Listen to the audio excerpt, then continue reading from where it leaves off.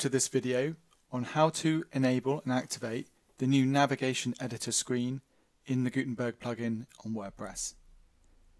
The navigation editor screen allows users to create and edit complex navigations using a block-based user interface.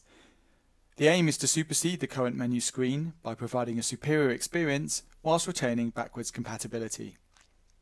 It's designed to work with both classic and block-based themes, but its primary purpose is as a way for classic themes to explore the world of blocks without requiring a full rewrite of their theme.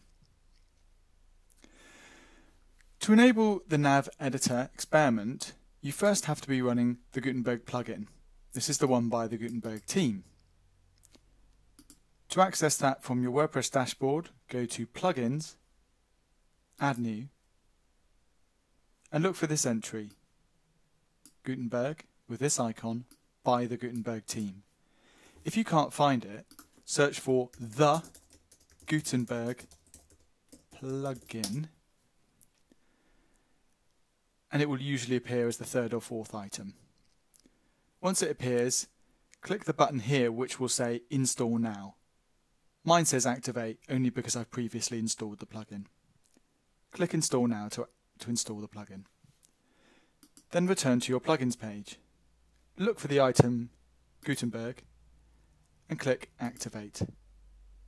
It will then be active. You will see an item in the sidebar saying Gutenberg.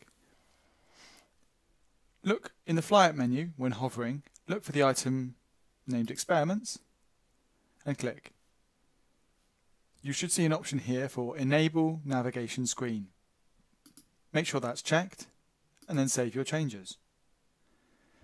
Back over in the sidebar under Gutenberg, you'll see a new item, Navigation Beta. This is the navigation screen, so click it. And here you go. Once you've clicked it, you'll be transported to the new navigation editor.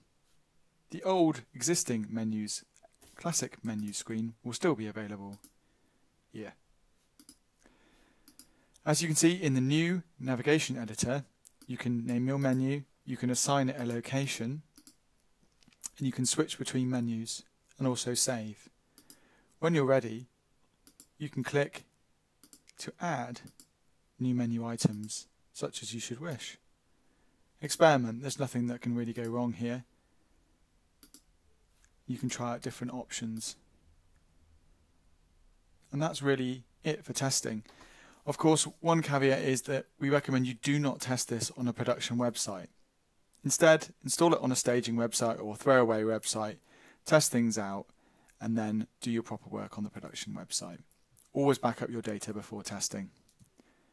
We hope you enjoy testing out the navigation editor, and the team behind it working on it would love to hear your feedback.